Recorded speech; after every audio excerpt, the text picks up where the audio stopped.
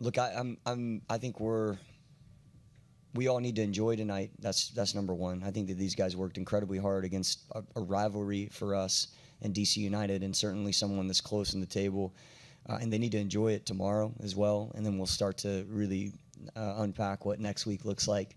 But I have heard a number of a number of clubs when they've gone against the best player of all time, and not only him, but his teammates and Busquets and Alba, Joseph Martinez, Kramashi. I mean, they have a good team beyond just the greatest player.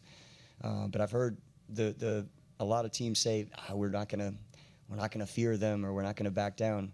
This is a top team, so we're gonna try to be as best prepared as possible, with the most respect possible, and try to challenge them in every way we can.